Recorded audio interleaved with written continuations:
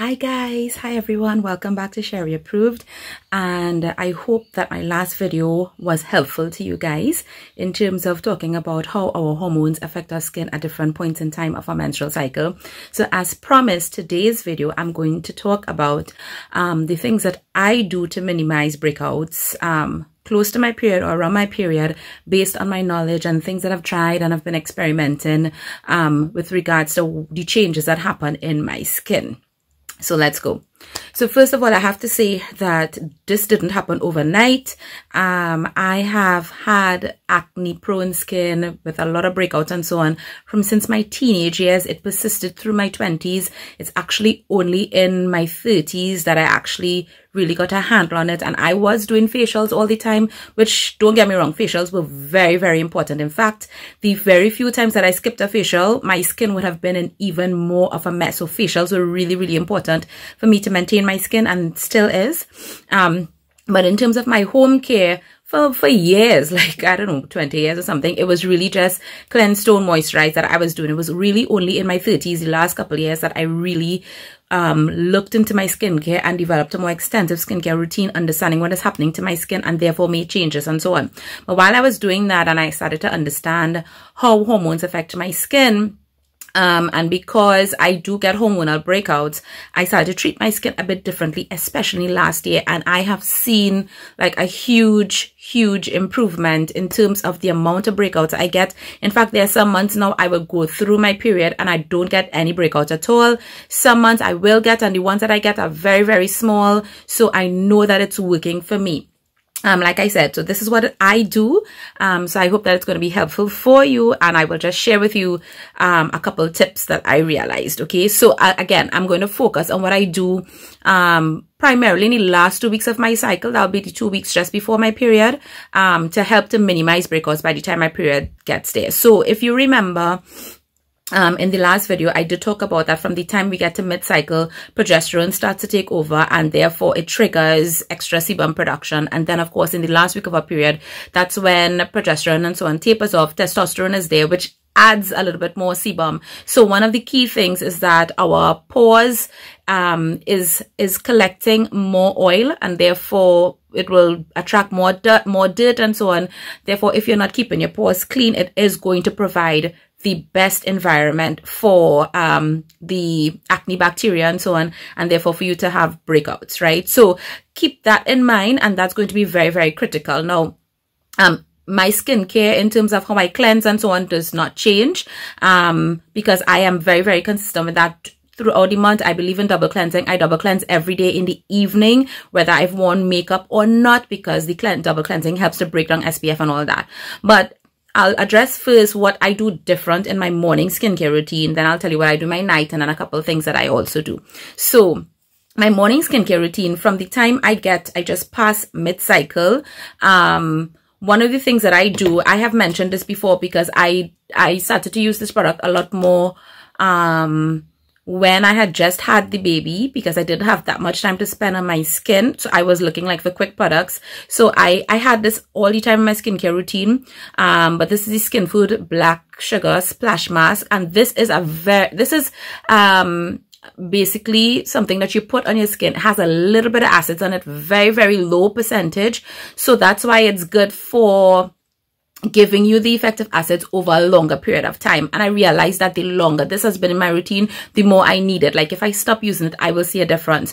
So the last 2 weeks, especially of my skincare routine, my cycle, every morning, I use this every other morning, and the week before my period, I use this every morning. So after I cleanse my face in the shower, I will splash this on, rub it into my skin, leave it for 15-20 seconds, and then I will rinse. So this will give me very, very light exfoliation. And that's important because those acids are what helps to break down the sebum and the buildup in the pores. So if there's anything in the morning, that helps to get rid of it. I will do my skincare routine like usual. I always use a vitamin C serum and all that. But where I really have the impact in my morning skincare routine, the 2 weeks just before my period, is with these two products. And these two products will go in my essence step or right after my toner.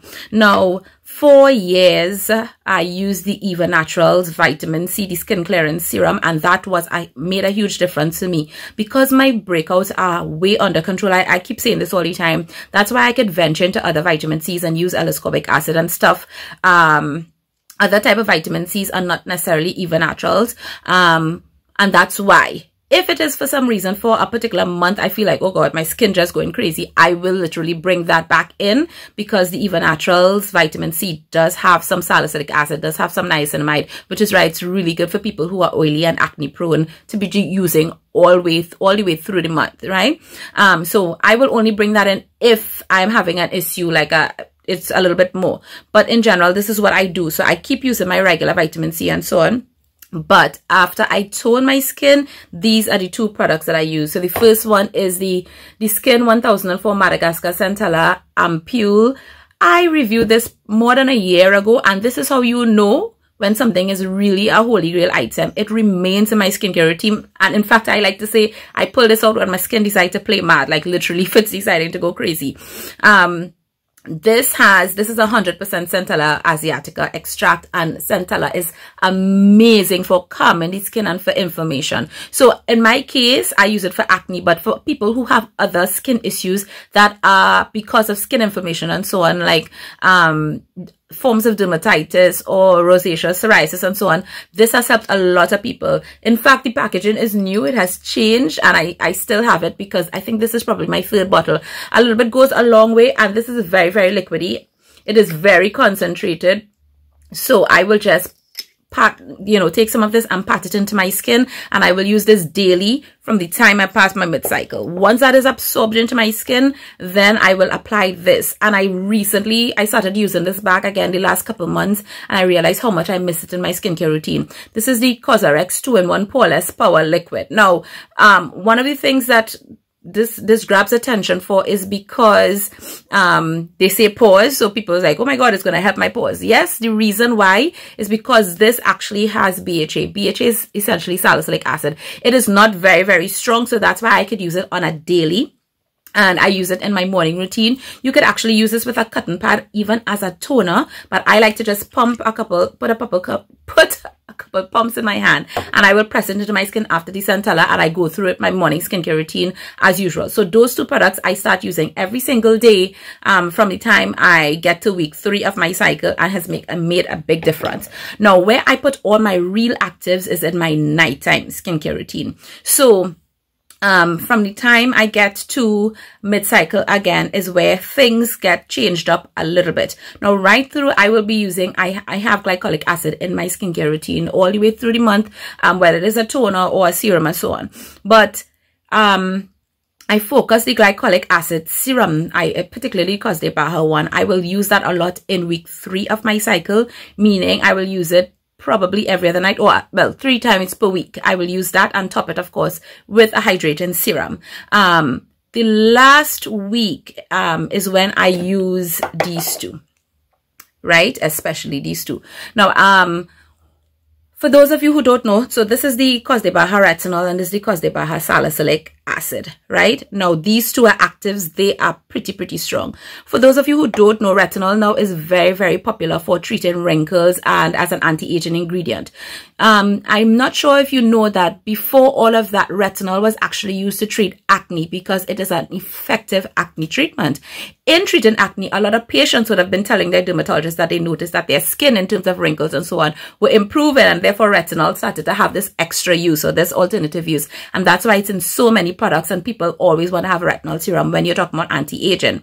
So in the last week, that week just before my period, I will be literally alternating these two. So one night I will be using retinol on my skin, and the other night salicylic. When I am putting on the salicylic acid though, I am concentrating it on this area because my breakouts are hormonal, and I do get it generally in the jawline area, sometimes a little bit on the cheeks, but primarily in this area is where I have the most congestion and so on. So that's where I will get a lot of the breakouts. So I will use these two. I will alternate them. Now, like I said, these two are strong, and this is just a little bit of a tip for a lot of you who probably may have, you know, you've seen my Cause de Baha video, you went and you purchased products, you don't know how to use it, or perhaps you find it a little bit strong. One of the ways that I am able to use stronger products, get the effect, and not cause any extra dryness on my skin and so on, is because I make sure and I layer my essences really well before I go in with the actives, so my skin is really hydrated and has that extra buffer layer. And then of course, after my actives, I also go on top with a hydrating serum. I will also make sure and moisturize my skin really good, because one of the side effects of retinol is that it could also dry out the skin. Right, so that's why you want to make sure, don't just use it and be like, oh my god, this is totally dry on my skin. You have to be careful. I could use it the way that I'm using it, meaning alternating every other night, because my skin has gotten to that place. If your skin is not there, you need to start, like, you know, with weaker strengths and less frequently. But this is what has been working and has been working amazingly. So I'm not going to necessarily wait for breakouts to come. I'm treating it one time because I know my skin is already prone. Something that I should also say is that in week 3, I also use the salicylic acid every other night. So from week 3 and week 4, I'm using salicylic acid every other night in that area, just focusing it there, because salicylic acid, what makes it different from glycolic and lactic acid and so on, is salicylic acid is oil soluble. BHAs are oil soluble. So they are able to really penetrate deeper into the pore to get to where it needs to do what it has to do for your skin. Okay. So I will use these two. These two has been, you know, what I use, especially last week. But like I said, I will be using my glycolic acid serum all the way through the month. But then in the last week, I pull out that serum and I focus on using these two. What I do to get my glycolic acid, and beside using the splash mask in the morning, is that I will use a glycolic acid toner, but I will use it on the nights that I'm using my salicylic acid serum. So whether you have Pixie or I have this one, which is a little bit stronger, this is the Cause de Baha AHA BHA facial toner. So I will use this toner on the nights that I'm using my salicylic acid in week 4 of my cycle. So that's the week just before my period. I know I'm saying a lot and you guys gonna have to like look at this video again or take notes and so on, because I'm sharing really a lot of information in terms of what I do and what works for me. And let me just say, like, although I said that I will top those serums with something hydrating and moisturize well, I would not put another active, so I wouldn't go on top there with another acid or something like that. I will make sure I use something hydrating, like my ginseng serum, the one that I've been loving from the plant-based like a ceramide serum, things like that. A rice-based serum, I will a peptide serum. Those are the things I will put on top of the retinol, the salicylic acid, and then moisturize properly. So something is happening there. Remember, your skin is going to be producing extra sebum. So I'm treating the breakouts and so on, but I'm also making sure I moisturize really well to kind of allow my skin to not trigger extra sebum production because of being dehydrated. So I'm doing both, right? And therefore it's really in that last week of my just before my period that I really bring out my facial oils. So jojoba oil, linoleic based oils in generally, like evening primrose and so on. Facial oils that has those type of ingredients, especially for us oily girls, acne prone skin, is really good in that last week. So I will use one of this, a couple drops into my moisturizer every other night, especially my last week, just to lock in and seal in that moisture. And it has been working for me. So very quickly now, I need to tell you about the tools and the masks that I use as well. Okay, so I'm not going to go into detail because I've mentioned these before, but again, in the first 2 weeks of my period, because I focus a lot more on hydration and using vitamin C, I may do maybe like the AHA 30% peel during that time. But when I come to week 3 and week 4, while I am having my hydrating mask, that's when I bring in my volcanic muds and my clay-based mask and so on. So I'm just going to show you, because I've spoken about these before. You all saw this in the video where I did my nighttime skincare routine. This is an absolute favorite of mine. This is the matcha green tea mask. You all see like I'm scraping the edges there. So I will use this maybe once or twice per week, depending on what else I'm using. Then another one that I use is the Berry Moon charcoal mask. I've been using these things for a long time, and they will just absorb any excess oil but deep clean my pores as well without being dehydrated on my skin. I also use this one a lot. This is from Sephora. This is their hemp mousse mask, and I like this because on the days when I can't leave a mask on for 10-15 minutes. This is a 5-minute mask. It works great, and I love to travel with this one as well. And it's especially in week 3 and week 4 of my period is when, if I'm going to do a sheet mask, I will use this one, and I have been loving it. This is the Mediheal Tea Tree mask. This has a little bit of salicylic acid, a little bit of niacinamide. It's very hydrating, soothing on the skin, but while I'm giving my skin that little bit of an extra boost, I'm also giving a little bit of an extra treatment. So I hope you're seeing now what is happening is that I'm layering my ingredients in a way that treats but also does not dehydrate my skin. I'm making sure that I'm moisturized really, really well. And we've come to something that I forgot, especially in week 4, which is the week just before your period. Sometimes, I don't know how many of you may feel like because of that sebum buildup that your skin feels a little bit more waxy. If I feel that happens, and that doesn't happen very, very often, that's when I will really bring in now an extra exfoliator. So that will be my physical exfoliator. I hardly use physical exfoliation, guys.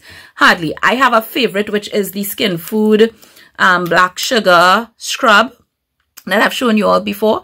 This is my favorite physical exfoliator, and I don't even have to use this very, very often because the texture and the buildup and so on my skin is way more controlled now that I have acids very consistently in my skincare routine. But if for some reason my skin has extra buildup or it feels a little bit waxy, I will use this not more than twice in that last week just before my period, and again, that helps as well. So finally, I just have to let you know about a tool that I have been using as well. And I know I'm going to get a lot of questions about this. Especially for the buildup, like, okay, like I said, because my breakouts and so on are concentrated in this area, I usually get whiteheads here, then around my nose, and we know that in general, the sebum and so on, and the dirt builds up in the nose area and that kind of thing, right? So there is the acne extraction tool that a lot of people buy. I have it as well, but I find that if you don't know how to use these things properly, I do not recommend that you try it on your own because you can damage your skin. Sometimes you put too much pressure, you could actually cut your skin and create more problems. So that's why I'm usually a little bit hesitant to talk about that on social media, because I'm trying to be responsible as well, because I know that a lot of you, pay attention to what I'm saying. Then you might run out and want to buy and try, and I don't want you to damage your skin. So I like to leave extractions for the professionals, and honestly, I leave my extractions for when I go for my facial. However, there's a tool that I discovered that I found to be a little bit more gentle and very effective, and I have been using especially for any extra buildup in my skin. It has made the waves though on social media, on YouTube and so on. For a while I was ignoring it, but it's something called a skin scrubber or a skin spatula. There are so many. They are like really, really expensive ones, 150 US and so on, but then you can get, like, I'm guessing a really good affordable one for maybe 30, 40 US. I think mine was like 40 or 40 something US. So this is what it looks like. I don't know how many you have seen these on around in videos and so on, but I have been using this in my skincare routine for, I would say, maybe about 6 or 7 months now. And it's interesting because you know that I love my Clarisonic and so on, because they are sonic cleansing devices, and the sonic part of that whole concept is because they send pulses into the skin that basically dislodge the dirt and so on and cause it to be more easily removed. This is also a sonic device. Now let me put it on. You're going to hear how it's going to sound. So you hear that sound, right? And this particular device has 3 modes. I'll take it off now. It has a cleansing mode, a moisturizing mode, and a lifting mode. So the mode that I use mostly is the cleansing mode, and that's the mode to literally get the stuff out. So what I will do is I will give myself an at-home steam, literally. Just either you have a facial steamer or you just literally use a bowl of hot water, put your face over, just let that steam loosen up, literally anything that might be in your pores after I cleanse and so on. Or I take a warm towel and I just put it over my face and leave it for a few minutes. And then you have to wet your face. You mist your face and so on. And then you use this device. If you all want a video on this, because this kind of gross, like kind of gross, I will do it. But literally use this side and you take your time very, very slowly to allow the sonic pulses to dislodge whatever. And then it will bring up anything that's at the surface. I like especially using this on my chin area and around my nose, so it takes out anything extra, and again, that has made a difference, because what the real reason, one of the real things why you get those extra breakouts is because the buildup is extra during those last 2 weeks just before your period. Guys, I know this video was extremely long, but I hope you look at it. I hope you're able to go back over it and that it is useful for you. But this is in general really a snapshot of what I do to treat my skin to minimize my breakouts, and it has been making a world of a difference.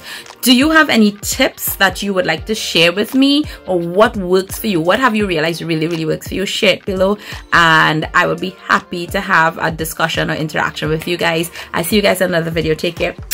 Bye.